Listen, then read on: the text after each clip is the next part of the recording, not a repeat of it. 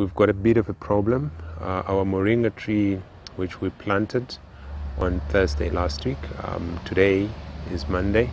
We planted it on Thursday last week, but what we have noticed is that the leaves have been turning yellow in the last couple of days, and we do not know what the cause is, but we are suspecting that the pot is holding too much moisture, and that could be due to the fact that we used some soil from the garden, and our garden is a little bit on the clay side. So what we are going to do, we're going to take all of this out. We're going to take everything out, and we are going to use our own mulch. The one that we used, or the compost which we used when we planted here, was from a nursery, and we are also suspecting, because of that, this was not a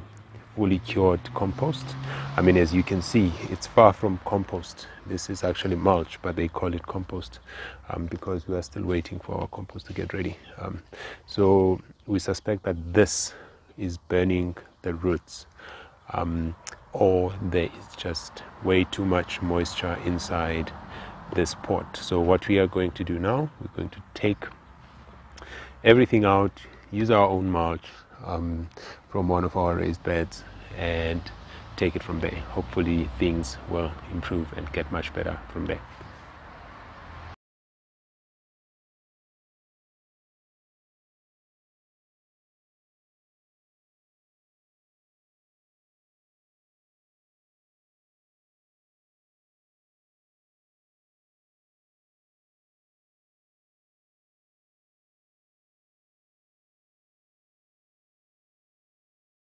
All right, there you are.